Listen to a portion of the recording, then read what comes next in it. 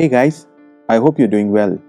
In this video, we are going to learn how to navigate forward and backward in the browsing session on your Samsung Internet browser. So you can see there are two tabs open. Let's say we just set to this one. So in order to start browsing, say suppose you open this website which is browser.com, and you just selected some of the links here. You just open this page, and then you have browsed to the different page. So after browsing, what if you want to navigate back? So for that, what you can do is you can tap on this backward arrow key, which is there in the bottom section of the settings menus toolbars. Just tap on that and it will take you to the backward.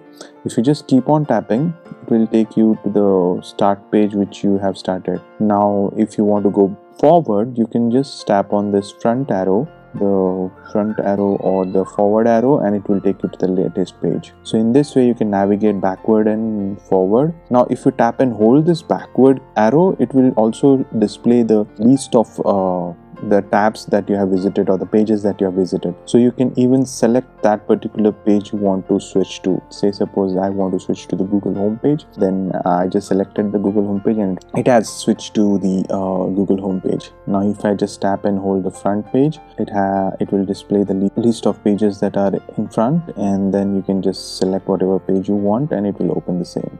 That's it in this video. I hope this helps. Thank you.